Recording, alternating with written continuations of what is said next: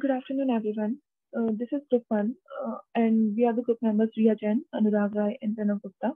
We have prepared the project Secure Voting System using blockchain as a part of our minor project.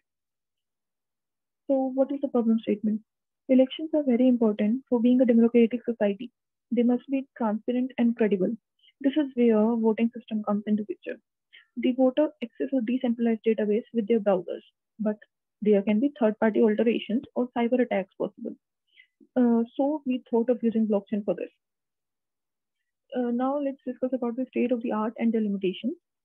So there are numerous techniques available for voting, each having their limitations, such as EVM machines are working on microprocessors which can be easily tampered. Paper ballot systems takes a long time and can be easily manipulated. Head count approach is very inefficient, and the database approach is prone to attack. We also studied some research papers. So in first, due to offline elections, the participation was quite less. So we thought of creating an online system for this. The next research paper discussed about creating an online system using a database, but again, it would be prone to attacks, and so we decided to choose blockchain for this. This will prevent them from cyber attacks and data leaking. Another research paper discussed about a decentralized system based on Ethereum, but there was an issue of voter authentication feature. So we tried to integrate all these limitations into our project. The work distribution is as follows. Anurag has handled all the backend and Web3.js parts. I have handled the front end, HTML, CSS, and the React template parts. Pranav has handled all the Solidity and the CSS parts. The proposed design and implementation. Talking about the tech stack, we have used Solidity for the smart contract, Web3.js for connectivity between front-end and the blockchain.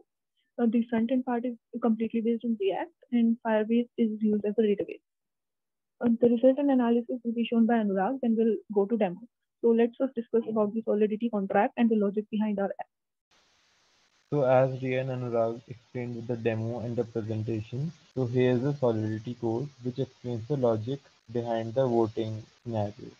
So here's a voting contract named vote. So it has a structure of candidates which has ID, name, votes, party and qualification and image URL. Then there's a voter structure which contains a voter address, and then there is a candidate count and voters count, because in mapping we cannot have the number of elements. So this variable tracks the present candidates and the present voters in the mapping.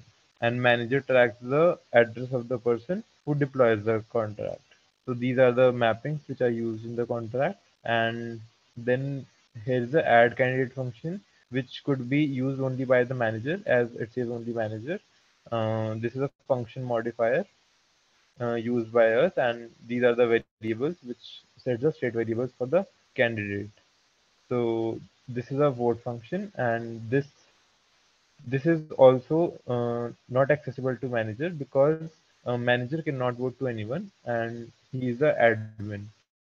So, and also if you have voted, there is a has voted mapping. So it checks in that, and if you have voted, then you cannot vote further, and there will be a error, you have already voted, so you cannot vote. And if we vote successfully, then the votes will be increased in the particular candidate, and certain things will be changed as follows.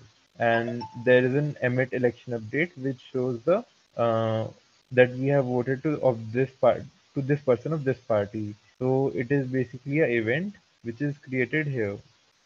So it is basically used to print in console log. So we print the following variables, and it is shown that we have voted to this particular candidate. Now that is the election result. This is used only by manager when manager wants and voting phase ends.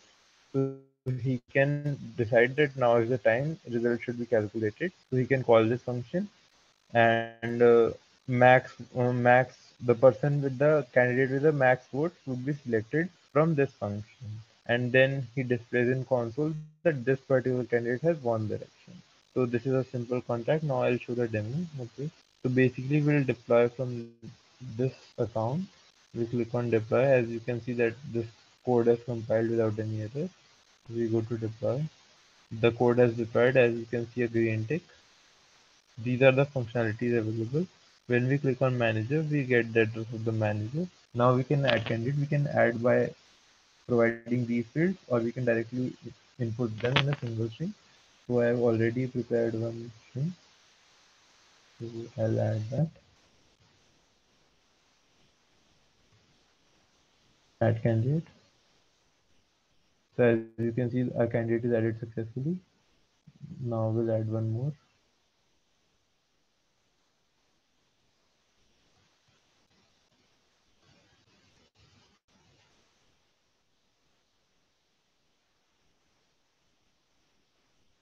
Now if we see the candidate count, it should be 2.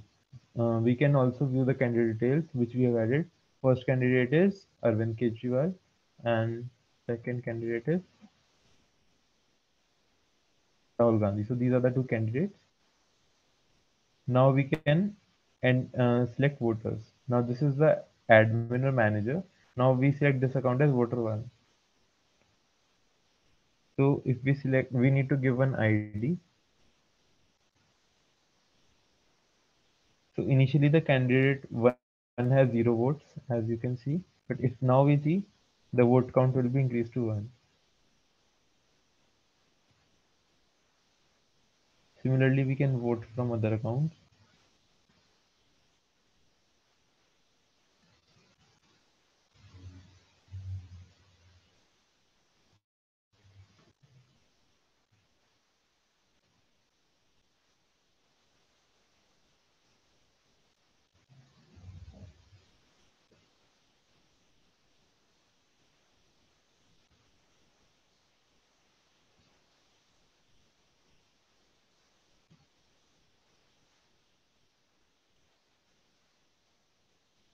Now, if we look on candidate 1, so candidate 1 has 3 votes and candidate 2 has 2 votes. So clearly, candidate 1 must be the winner. Now, if we call, we can also check whether this particular address has voted or not. So if we look on this address, which has taken the gas value, and if we check here, so it will say true, yeah, this person has voted.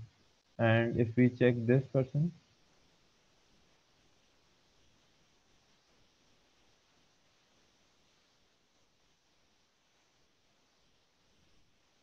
yeah, so he has not voted.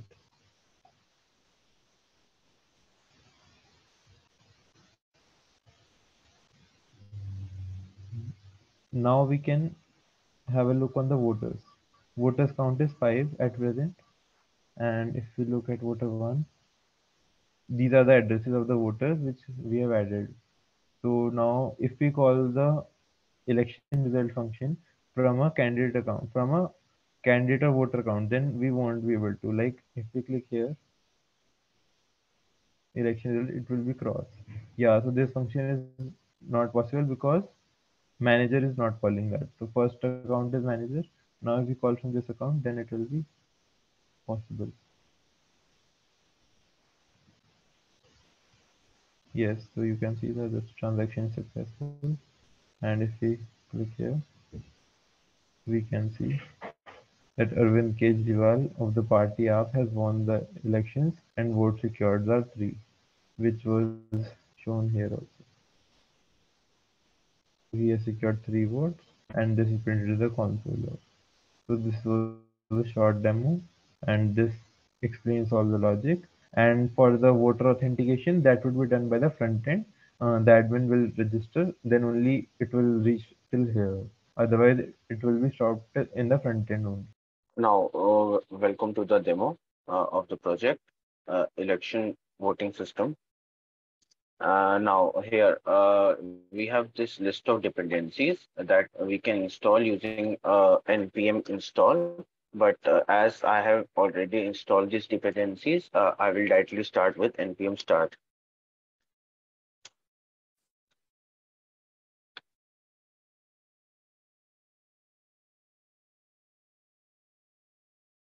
Now, this starts my server, and I will use two browsers, one for admin, one for voter. Now, for admin, I will log in with the admin credentials as in my Firebase, which I'll show just in a minute. This is the dashboard. for admin, and we have our admin stored here. We can have multiple admins, and this is the admin. Now, uh, describing the tabs here. Now, the admin can add candidates which are going to stand in the election. There's a face section where the current face can be changed. Like currently, it is voting, which can be changed to results as it's changed. And now let's switch to registration. And here are the candidates list which are already stored. Now, suppose I add a candidate.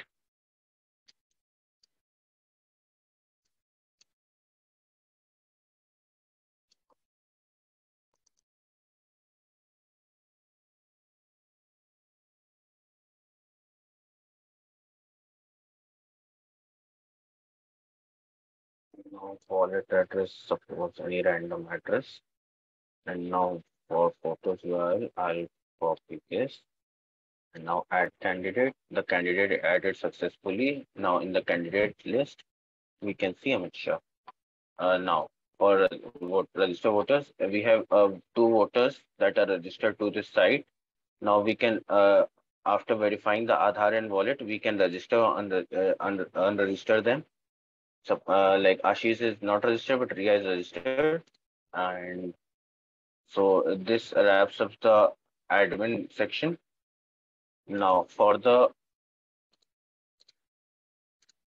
voters section, suppose I log in with Ashish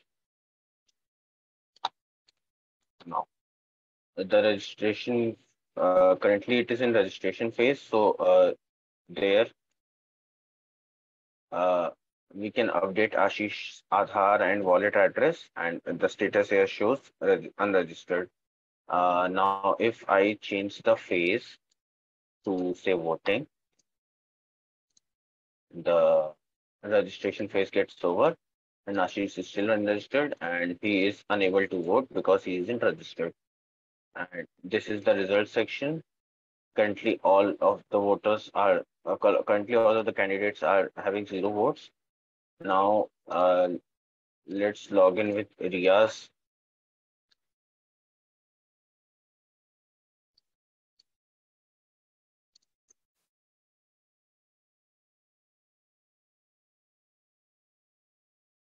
Now, Riya is registered, and in the voting section, we can vote for each candidate. Suppose I vote for Amit Shah, and all the buttons are now disabled, so no one can vote. And in the result section, we can see Amit Shah received 1 vote, and in the registration, she is registered. This wraps up the voting section. Thank you.